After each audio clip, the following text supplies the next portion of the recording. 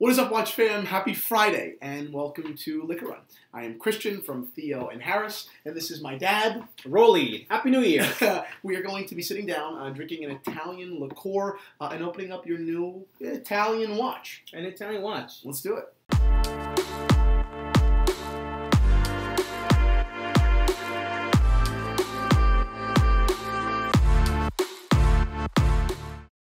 All right, before we crack open the Amaretto, we'll do a half of a wristwatch check because I'm the only one wearing a watch. Your watch is still in the box. I'm not wearing one right now. I'm wearing a Gevril Tribeca.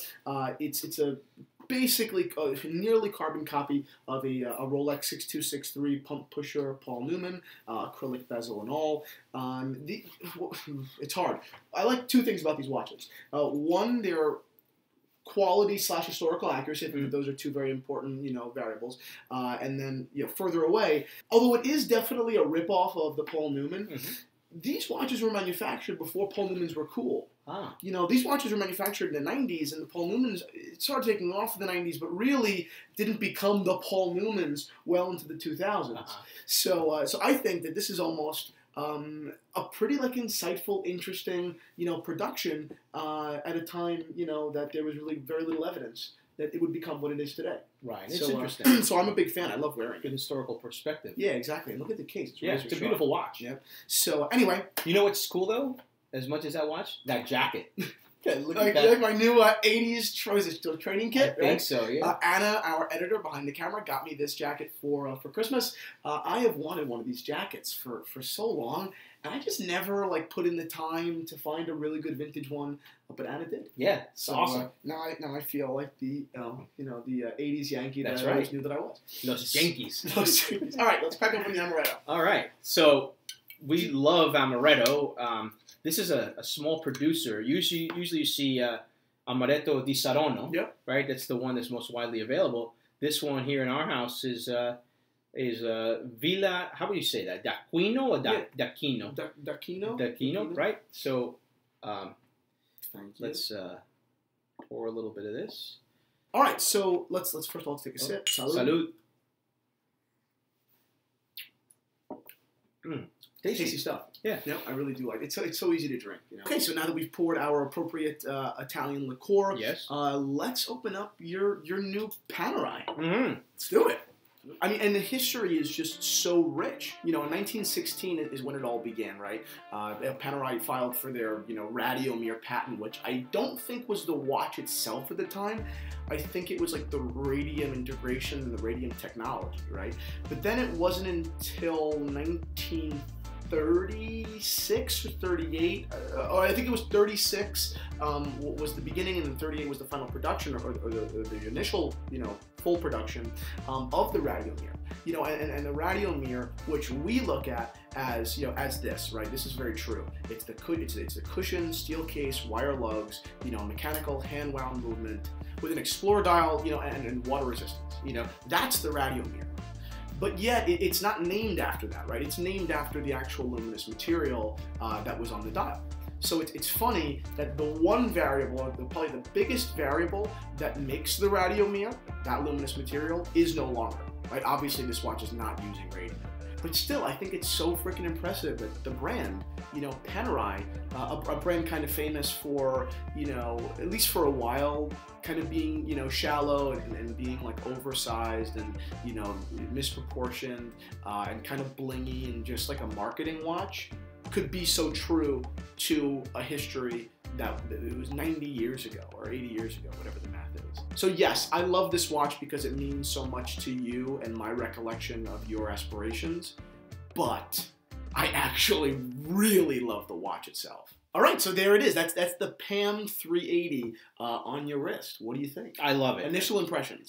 First, I thought it was going to be too big for my wrist. 45 millimeters. I never thought I'd wear a 45 millimeter watch. That's huge. It's big, much bigger than I would ever consider. But I think that it's flat, so it hugs the wrist well. Yeah. Despite the fact that I don't have big wrists. Right. And these lugs, these wire lugs. Exactly right. Make this watch seem a lot smaller. Yep. I mean, if you think about it, right, so when you talk about watch size, right? Your biggest reference point most people go to is just case size. 45, 38, 39. But particularly in vintage, but on the other end, when I'm always trying to tell people that 34 millimeter watch wears larger than it is, one of the big variables that I'm talking about is the lug to lug width, right? Is from the bottom, from the lowest point of the lowest lug, of the bottom to the top. That's how much actual wrist presence it has, right? So although this watch is 45, you're missing basically all the lug. The watch ends when the case ends. Yes, it does. That's it. And that's what makes the difference. If this protruded out, I wouldn't be able to wear that. Your GMT is a 40 millimeter watch, right. But I'd be interested in finding, before we release this, let's put the number lug to lug on the watch. I'm sure it's not that far off from 45, if not possibly, maybe even larger. Maybe. So that's what we're missing here. That's the big now it makes sense. So you like the watch? I love it. I love the simplicity of it. I've liked this watch for many, many, many years, as you know. One of the first watches, even when you were very small, I would talk about this Italian military watch, Panerai. And again, I'm not a watch geek by any stretch of the imagination. For me, aesthetics always has meant a lot. Yep. And we went to Tourneau one time, right, many years ago, and we sat down at the Panerai section, and when we tried on these watches. And it was wonderful. I said, yeah, someday I'll have one of these. Yep. So here I am, fortunate enough to now have one, and it's beautiful. So really, this brand, for a couple of reasons, kind of fits into your personal my trinity. Your trinity. Yeah. So what is that? Talk to me about it. Well, Rolex, GMT, which you have. GMT. You always wanted one since you were a kid. And I'm very blessed that I have a gold Datejust as well. You have 2 Rolexes. And the Cartier tank, with that rectangular stepped case that Mom Christmas. You guys a Christmas gift. Again, very blessed for that. Yeah.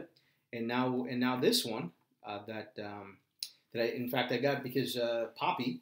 Oh, he always gives us nice Christmas gifts, and it's incredible what I end up getting with that one gift. It's an inside joke in our family. I don't want to get too far into it. Anytime my dad spends a large amount of money, my mom will always say, "Where did that come from?" And he goes, "Could you believe Poppy gave it to me?"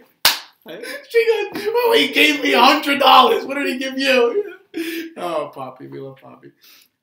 So yeah, these are the 3 brands that I've always admired. Yeah. And again, it would seem that I am very much in the watch culture. Yeah, you say you're not a watch geek, but I guess I am. I think I'm a mild enthusiast, right? You got some serious pieces. Yeah, I do. Yeah, and I don't know how I've gotten there, but I think it has always it goes back to my fascination of watches because as a very, very little kid, watching my father loved watches, loves watches.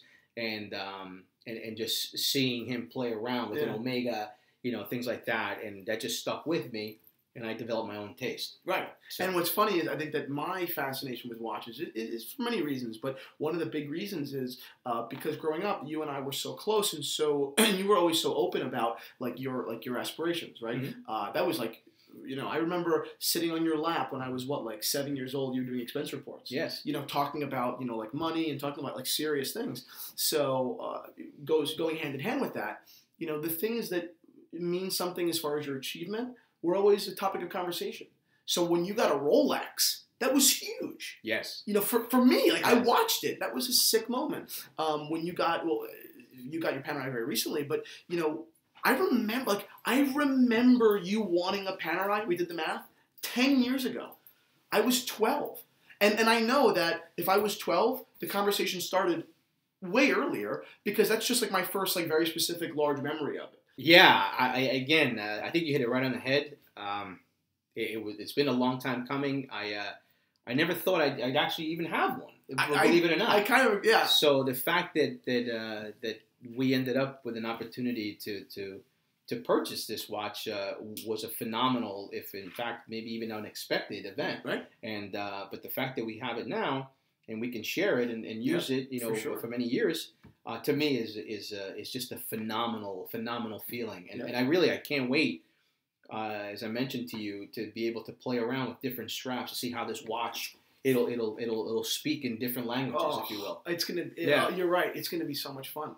My understanding, when you told me you wanted the watch, right? Mm-hmm. I always thought you wanted a luminor, right? The one with the crown. And I love that watch too. I love it too. I prefer the Radiomir. Yeah. I just do. Yeah. You know, and to me, what's so interesting about it, I mean, I guess you're saying that it was all driven from aesthetics, and I do believe you completely. But when I was young, when I was a kid, I was 9, 10, 11, 12, or whatever it was. I do remember you knowing a decent portion of the history of the brand, right? Mm-hmm. I remember it being a slightly almost pre-World War II Italian Navy watch, right.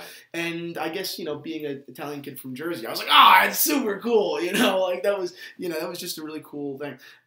Even at a time in which I might not have been able to pick out a Panerai in a group of watches when I was 10, I knew that those Italian soldiers, historically, they wore Panerai. That's right. And we even did a little bit of research, right? And when did Panerai become Panerai?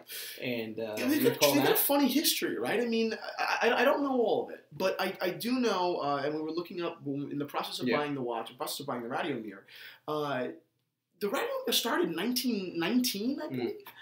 That's a long time ago. For a brand that had a renaissance much, much later, I think that a lot of people give credit to Sylvester Stallone. Right? Like people say, I think that might not even be true. Right. This repopularization of the brand happened much, much later, and almost I hate to say it's irrelevant to the history, but it almost mirrors the Reverso. How the Reverso was nothing for so many years and then it came back. Mm-hmm. It was an icon, nothing, icon again. Rich people brought Panerai back, not sports, not Marines. It's the truth. Right. When it became the watch to own, that's when you fell in love with it. Right. Not necessarily because it was the watch, but because you now knew about it. Yeah. So in retrospect, I've known about Panerai since I'm a little kid. Yes. Because of you. Yes. And I remember how much you fawned over the brand.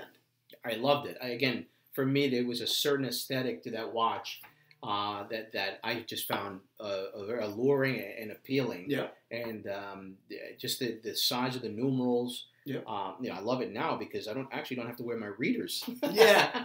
to tell time. So it's beautiful. It wears wonderfully, and I hope to wear it for a long, long time. Yeah, I think it's wonderful. Now, the one big variable here, the one thing that we haven't talked about is straps. Panerais are one of the watches that are probably most famous for being versatile, and a lot of strap makers have taken on the Panerai lifestyle in manufacturing. So you have it on a black OEM Panerai strap. It looks nice. I like it, but I think we need to play around.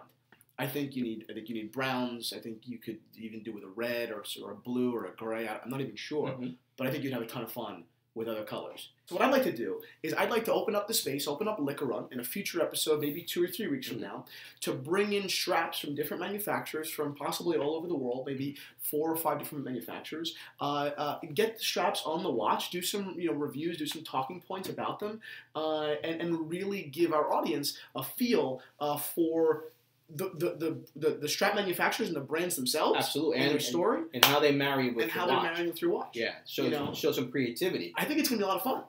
That's a great idea. Maybe we'll do 3 to 5 straps. I'm stoked. I want to go really, really in depth. Panerai straps are something that are really, really popular on Instagram. Mm-hmm. Everyone sees them, everyone talks about them, but on YouTube, I was doing some research, and it's kind of poor. And frankly, I think you don't really get an idea for how beautiful something is until you're really getting it in live action, getting it in video. So I'm excited to do this. It'll be a fun journey. What are you thinking color-wise? Oh man, I love the saddle color. To me, it is beautiful. Yeah. But almost like an unsaturated, a little less saturated. Exactly. Natural. That'll just patina over time. Yeah. Reds. Like Mr. Wonderful from Shark Tank. Shark Tank. Yeah, even green. There's so many ways to go. You can do it. It should be a lot of fun to play around. Yeah. All right, sounds good. Thank you guys so much for watching this episode of Liquor Run. Pick up a bottle of Amaretto, even Di Serono, if you want to go that way.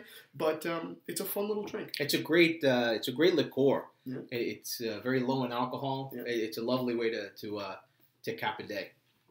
Salud, guys. Salud.